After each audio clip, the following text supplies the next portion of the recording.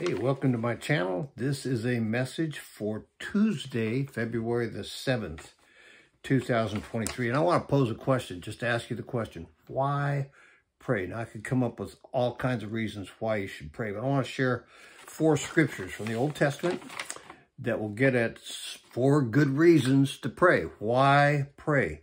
Now, I hope you'll subscribe to my channel, hit the bell, give me thumbs up, do everything you can to help me get this out to other people, and so that you can know every time I put something out, I put out several things a day.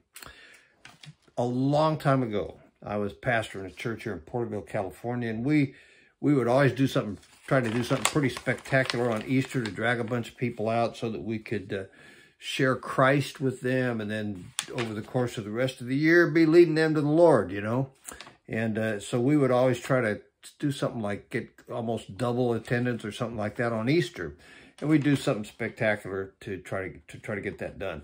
So one Easter we're probably running about 250 on an average Sunday, and we decided that we wanted to break 400 in attendance, and just to generate a whole lot of people coming out, and then we could share Christ with them and come to know them. So we decided we'd have one big service. We tried to figure out what place. We had 2 services in a small auditorium, and tried to figure out a good place to have it. We decided, this is a wild idea, that we would have it in our parking lot, okay? And we'd work out parking all around the place in other places close by on the street and stuff, and we'd have it organized.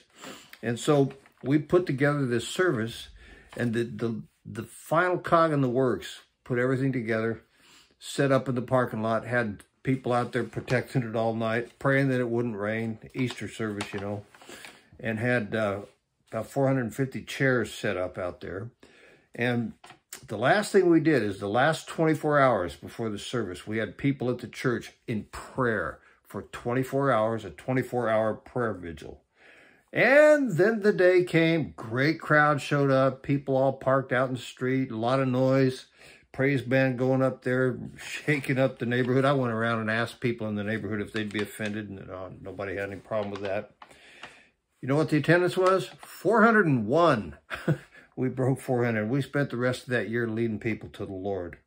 So pray. We don't pray nearly enough. That's one of my convictions. And I want to share 4 good reasons to pray. Deuteronomy chapter 4, verse 7.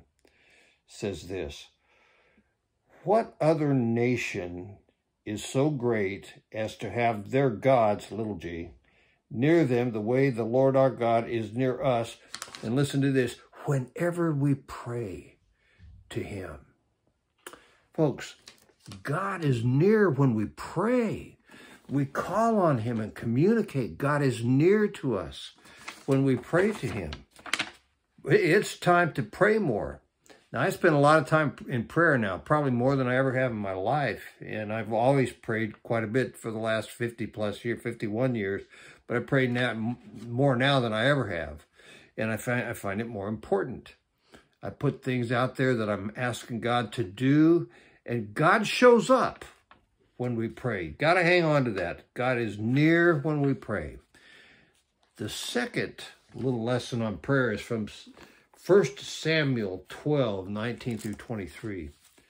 1 Samuel 12, 19 through 23. The people all said to Samuel, "Pray to the Lord your God for your servants that we will not die, for we have added to all our other sins the evil of asking for a king." They wanted a king. God said, "What's wrong with me?" You know? And so they asked for a king, and God gave them Saul, and eventually David and Solomon, some other people. But they asked for a king, and God wasn't pleased with that. Okay, verse 20. "Do not be afraid," Samuel replied. You have done all this evil. Yet do not turn away from the Lord, but serve the Lord with all your heart.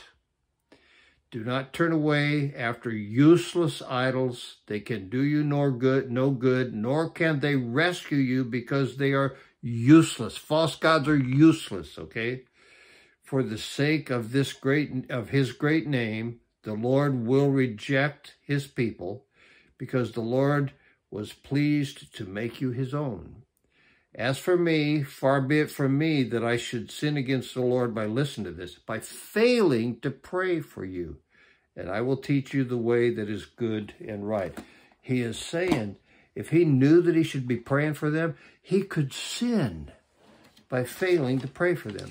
You know, if someone needs your prayer, you could be sinning by not praying for them. Think about that. So the thing you always need to do when someone needs prayer and they make it clear to you that they need prayer, whether they say they need prayer or not, when they come up with some terrible problem, stop, drop, and pray. That's what I say, you know.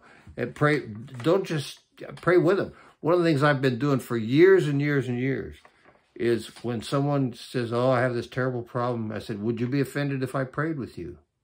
You know, when I was selling cars, I would say that to customers. No, I never had anybody say no. I still do that. Would you be offended if I prayed with you? No, I'd be tickled pink.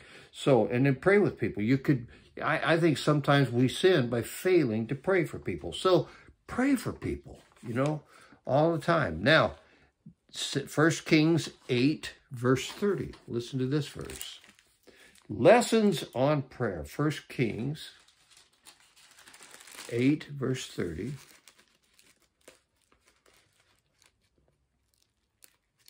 All I have to do is find the right place. 1 Kings 8, verse 30.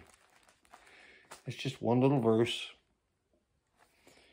Hear the supplication of your servant and of your people Israel when they pray toward this place. He's talking about the temple. He had just built the temple. Pray toward this place. Hear from heaven your dwelling place, and when you hear, forgive. He's talking about praying for a place. And he's talking about praying toward a place. Now, I live in California. I pray toward the place of California. I live in America. I pray toward the place of America. And I ask God to intervene on behalf of America and on behalf of California, and on behalf of Arizona. I'm from Arizona, okay? So pray toward a place. We need to be praying for the nation of America.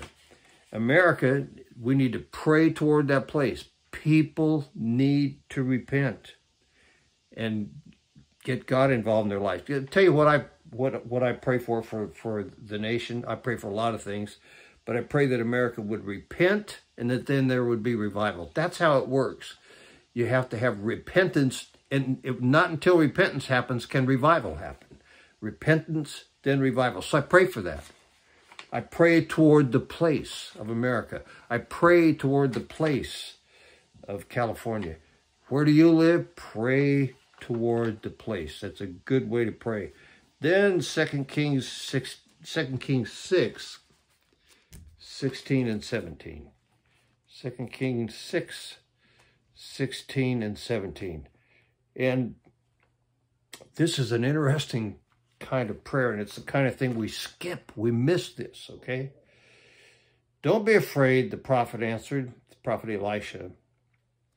Those who are with us are more than those who are with them. Talking about a war with the Arameans. And Elisha prayed, O Lord, O Lord, open his eyes so that he may see. And then the Lord opened the servant's eyes, and he looked, and he saw the hills full of horses and chariots of fire all around Elisha. Those are the forces of the Lord, the spiritual forces of the Lord in heavenly places. God has his forces out there. Angels, the power of the Holy Spirit, whatever, okay? But God has his forces out there, and we miss that. We miss that. We need to pray to see the forces of God and know that he can help us. I pray Ephesians 3:20 several times a day. Now to him who is able to do immeasurably more than all we can ask or think, according to his power that's at work within us. Part of his forces are within us. His power is within us, the power of the Holy Spirit. We need to pray to see the forces of God. We need to know his power. And you can tap into that by praying toward a place. So, 4 lessons, okay? Pray. When you pray, God is near, okay? God is near when we pray. Second, we can sin by failing to pray. So pray. When in doubt, it's kind of like saluting in the Army. The drill sergeant said, if you doubt whether you should salute or not, whip it out. When in doubt, whip it out. Same with prayer. When in doubt, whip it out. Okay. And then third, pray toward a place. Pray toward America. Pray toward your state. Pray toward your town. I pray toward my town, Porterville, too. Pray to see God's forces so that you can understand the power and the forces that God has. And you know what? Here it comes down to this. Pray and God will move. Hope you'll take that to heart.